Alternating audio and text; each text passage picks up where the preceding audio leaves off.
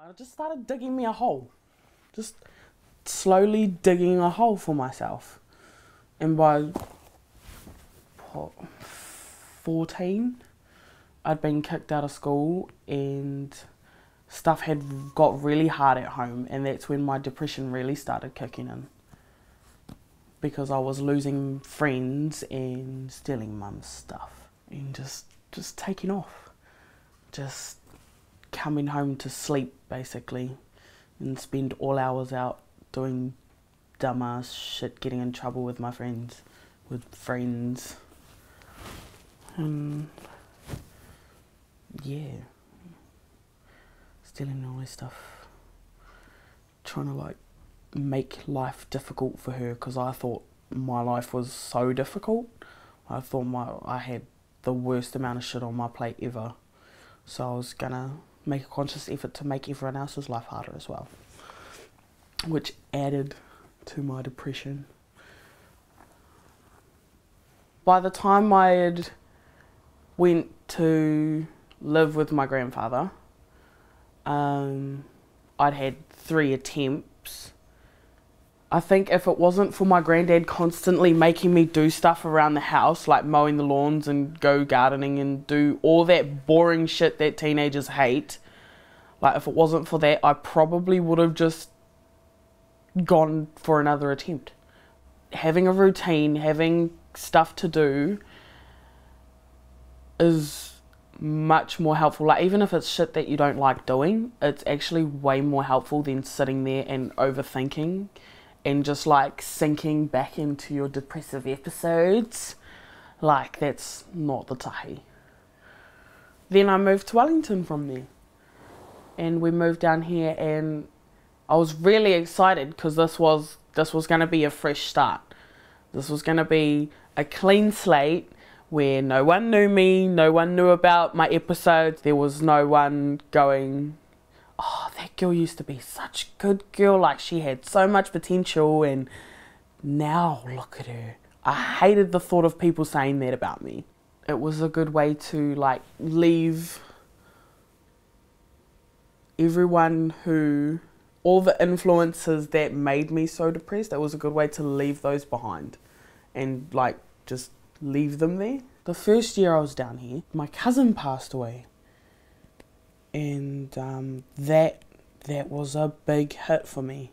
That was a huge hit because he'd committed suicide, and like we went to the tangi and we did the do, and we were grieving for ages, and then not long after that another one of my mates died, and like it just started a whole chain effect.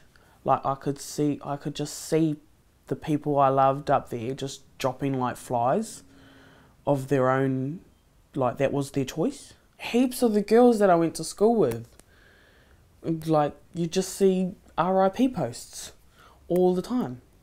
I think there was a solid 2-month block where that's just all you seen on Facebook, on my Facebook, was people just dying. Just, there was a whole, and it was just scary. And seeing it all the time and reading it all the time, it just, I don't know, it ramped up my depression, and maybe life isn't that worth living. Like, you know, you see all your friends drop and you're like, they didn't find anything worth sticking around for. Like, and I'm sitting here reading all of it, crying my ass over it. Why am I sticking around then? Like, yeah. It just got to the point where I had to make the decision to take myself off Facebook. Because otherwise it was just trigger after trigger after trigger. Like constantly. I think about it now, and the thought of attempting again and success, it like makes me sick to think of what that'd do to my mum and my brother. Like it makes me sick to my stomach. Just because I know how that feels to lose someone you love. Like, I've buried people like that. And it's got to be the most hurtful shit to do. Because you haven't even got anyone to blame.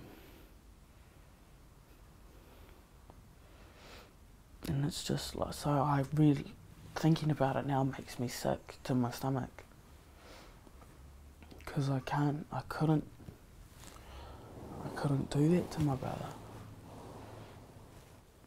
After we got out of Kiniparu Hospital, we managed to get ourselves an education.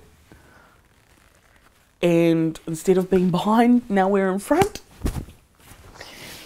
And it really rocks when you get to that point.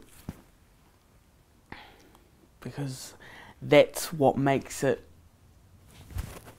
that's when it is better. My doctors and everyone and all the people that I worked with would tell me, like, breathing exercises and distraction methods, and it was finding what worked for you.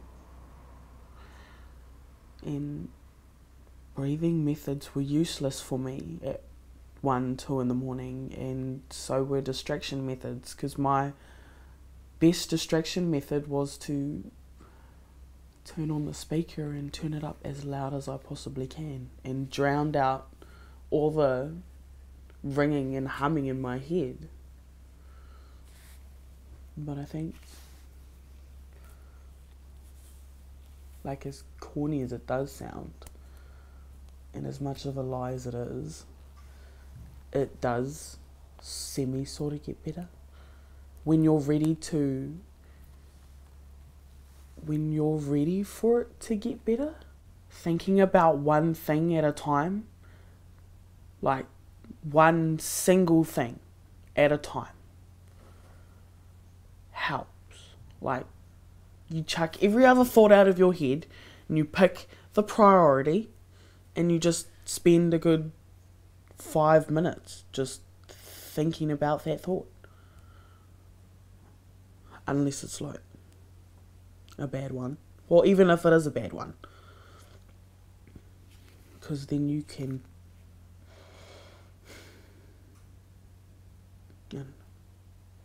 spend time and think of ways to get rid of that thought. Hugging a pillow always worked. And turning the lights on. Turning the lights on was a big one. Because that meant actually you're not in a dark space.